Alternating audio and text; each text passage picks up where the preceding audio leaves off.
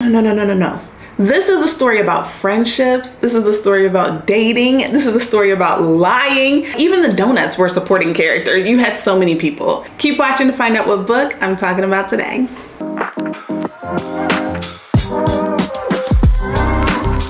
Hey, I'm Kyla Denanyoh. So today we are talking about the book, The Woman in the Library.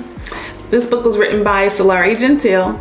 The genre of the book is fiction. The theme of the book is mystery, okay? So I am back on my mystery book kick, which isn't really a kick, right? I read everything. I read rom-com, I read nonfiction, I read comedy. So one of the most important things in this book to me is the background conversation of two writers just sharing notes and sharing stories with each other, okay? So I'm not gonna give away the whole book, but there are people, they're in a library, there's a woman there, okay? The Woman in the Library, that's what the book is called. But this is a story about writers. I really enjoy reading about writers, and you get to see them go through their process of writing the book, character development, how they plot out stories.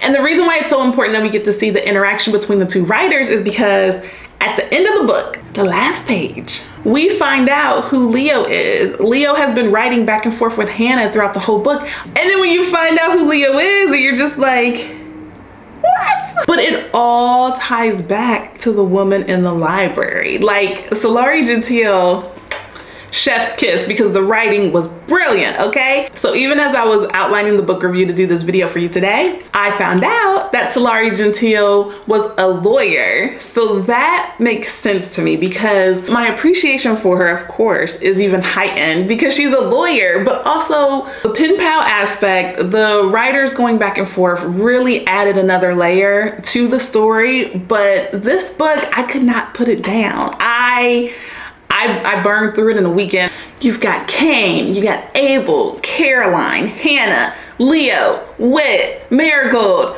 the mom, all of these people, right? Even the donuts were a supporting character. You had so many people. Don't worry, I didn't give you the whole plot. There's so much stuff there. I gave you a good running list of all the characters, but there's still more, okay? There's so much more that I couldn't even discuss.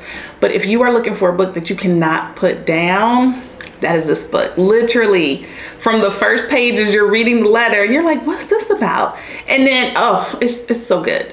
And I will see you next time on Kyla's Reading Day. Bye.